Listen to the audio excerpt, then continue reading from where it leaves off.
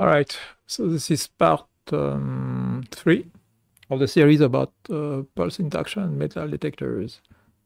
So this time we are looking at the sampling integrator.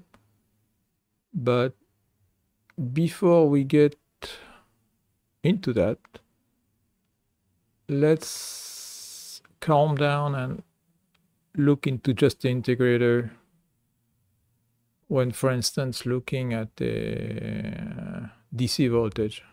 See what happens, see what it looks like. So here what I did is that I have a op-amp set up as a perfect integrator. So there's no resistor here to limit the gain. So there's only a capacitor in that feedback loop. And it is set at 1 microfarad. And here I'm putting initial condition equals 0, which you do by doing a control plus right click like this. Control right click. And you go into that spice line and you put IC equals 0. If you don't do that, and if you run this thing, this integrator, the voltage is going to go straight up to the positive rail. And it's going to stay there. So there's no ramp. But if you do that, you're going to get the ramp. Okay, so this is like a non-inverting.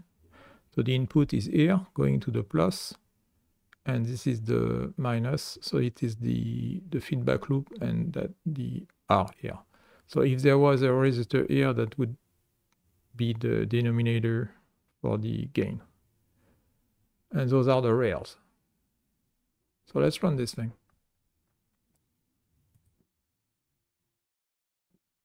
So let's look, so this is the input, so it's just a DC voltage at 1 millivolt. Let's get rid of that. And let's look at the output. So in theory, it should be a ramp. It should look like a ramp. And it is. Okay, so it goes up like this. So that's your integrator. And then it can go on indefinitely. And then at some point it stops because it's reaching the rail. The rail voltage at 5 volts. So now it stays at 5 and never discharges because there's no resistor here.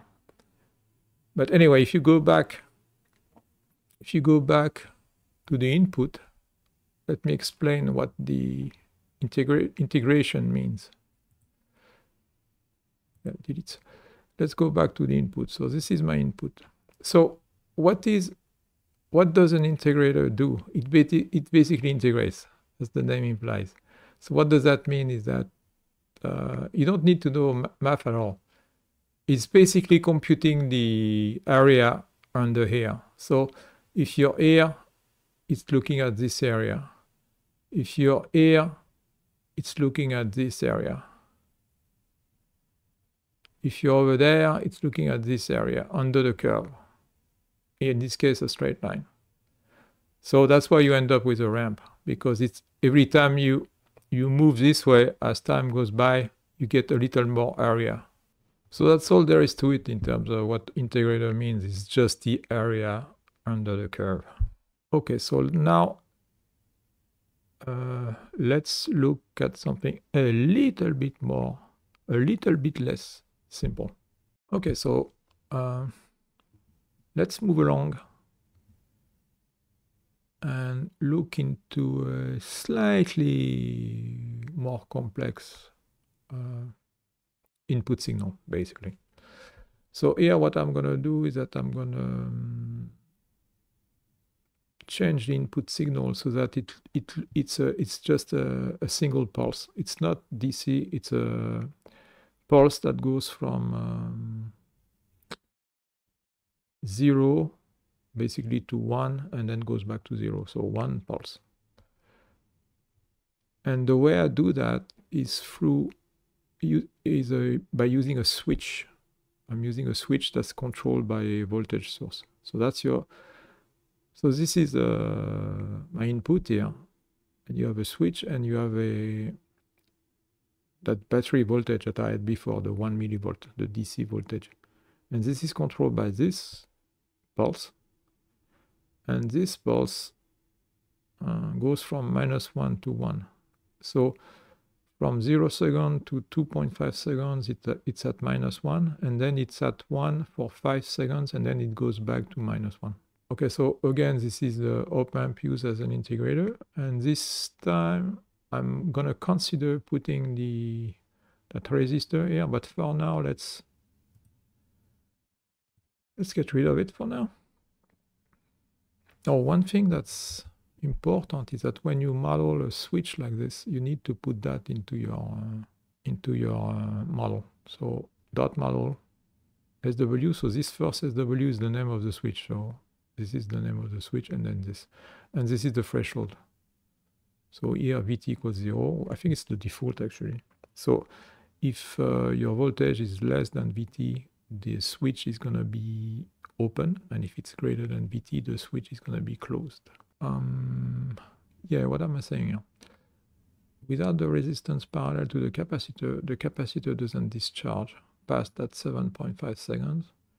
By adding the resistor, the capacitor can discharge and the voltage can go back down to 0, but the ramp loses its linearity. Well, we're gonna look into that. It's just a fun fact more than anything. Okay, let's run this thing without the resistor. Okay, so let's look at that pulse. Okay, so from 0 to 2.5 seconds, it's -1. Then from 2.5 to 7.5 is +1, and then it goes back to -1. So this means that during this time, the switch is open, then it's closed, and then it's open again. So it's slightly different from what I did just before. And the next one would be a real pulse with a bunch of pulses. But this is just like an intermediate step. Okay, so let's get rid of this and let's look at the output. So the output. So this is the output. So it's basically the same as before. But as I say in that comment here, the capacitor doesn't discharge. The voltage, once you hit that rail, the voltage stays at that rail. And which is a bit weird. I mean, it should go back down when you shut off when the signal goes back to 0. So let's rerun this thing and put a resistor here. See what happens. Okay, resistor in. Let's run this thing. So this basically limits the gain to 1 meg over 1K. So here you don't have a clean ramp. You don't have a linear ramp. It's like exponential. And the voltage, instead of staying at 1 volt, it's 1 volt now because of I limited the gain, so it doesn't go up to the rail. And now I can discharge and you go back to 0. Okay, so that was just an aside. I thought that was interesting, but maybe not. What we're going to look at next is a bunch of pulses, not just one. Okay, let's move on and now look at the series of pulses instead of just one long pulse. So the integrator is exactly the same. The only thing that changed here is the pulse. So now the pulse, instead of being one long pulse, is a series of very short pulses. And that's going to get closer to what the output of the preamp of the metal detector looks like. Not quite, but close. Okay, so let's run this thing. But first, let's look at the pulse. So that's my pulse.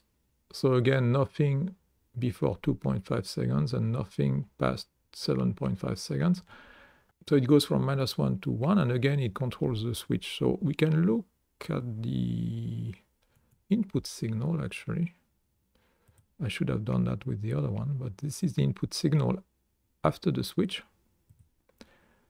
So after the switch, so this is the input signal to the integrator. So it goes from 0 to 1 millivolt, and it looks like this. So nothing until 2.5, a bunch of pulses, and then nothing after 7.5. So let's look at what the output looks like. Let's get rid of this. Okay, so this is the output. So this is where the pulses begin at 2.5, and this is where they stop. So it looks like this. Still have a ramp. You have that staircase effect because of the fact that the switch is open for a very short time at each pulse, and because the capacitor doesn't discharge, it's like a straight line here. Otherwise, it would dip down. And here, if you connect the resistor, it would dip down as well. Okay, next stop is going to be an input signal that varies. It's going to be a similar train of pulses, but with a modulated. So it's going to vary. It's going to be modulated by a sine wave. You'll see. Okay, so this is the last one. But before we even get there, we need to understand how the metal detector is supposed to work. So when you swing your coil over a metal target, so what the integrator should output is a signal that starts, let's say, at 0. As you get closer to the target, that signal goes up. Let's say it's some kind of voltage. So that signal voltage goes up. And then as you go away from the target, that signal voltage should go down. So that's the behavior we expect. The output of the integrator, so the voltage at the output, should increase as you get closer to the target and decrease as you get away from the target, right? So that's what we're going to look first. So let's run this thing. Okay, so let's look at the input to the integrator. This is this one, enveloped pulse. So this is exactly what the input of the integrator would look like if you swing the coil over a metal target. So it's low when you're away from the target, it increases, it's maximum when you're over the target, and then as you move away from the target, it gets lower and lower. In theory, the output of the integrator should kind of look like this. It should go similar to this. It should go up and then go down. So let's get rid of this and let's see what the output is here. Let's not talk about that capacitor and resistor yet. Let's just look at the output of the integrator. And this is what you get. You get, there's a little bit of a delay, but you get that behavior. So all is good. But that's not the only behavior that we expect from a metal detector. What we also expect is that when the coil is stationary, doesn't move over the metal target, if it doesn't move, the signal at the output of the integrator should be low. It should be low. That's the hard part to understand if you don't know about metal detectors. So that's the other requirement. That's why you have this capacitor and a resistor here. Let's look at another signal that simulates being stationary over the metal target. Let's get rid of this. Let's get rid of this. So we're gonna change our input to the integrator from that enveloped pulse to just the regular pulse from last time. So let's do this. So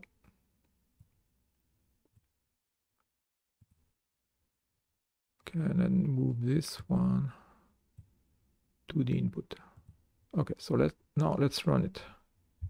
Let's run that one. Okay, so let's look at that pulse. Okay, it's the same as before. But now let's look at the output of the integrator.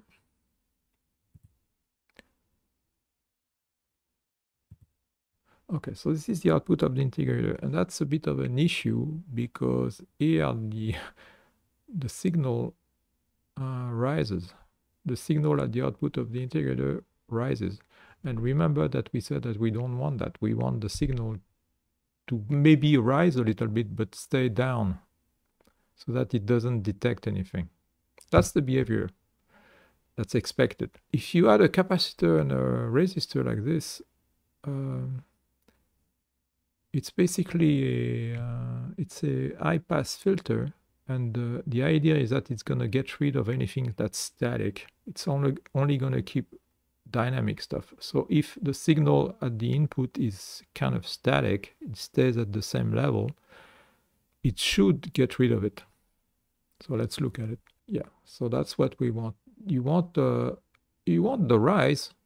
You still want the rise, but you want the signal to go down. And that's what you get. So yeah, so let's go back. So here I wrote some stuff, explanation, and this high-pass filter C2R3, it's known as a self-adjusting threshold, SAT. And apparently it's used extensively in pulse induction metal detectors. I'm not completely sure why you use the integrator, and maybe there's another way to do it, but I've looked at several circuits and they all kind of use the same setup pretty much. You have to remember that the integrator is really good at getting rid of noise. So I think that's probably why it's used, to get rid of any unwanted noise. It's kind of averaging the noise to zero. I think that's the whole point of it. Anyway, I'm gonna stop here, and I'll see you around.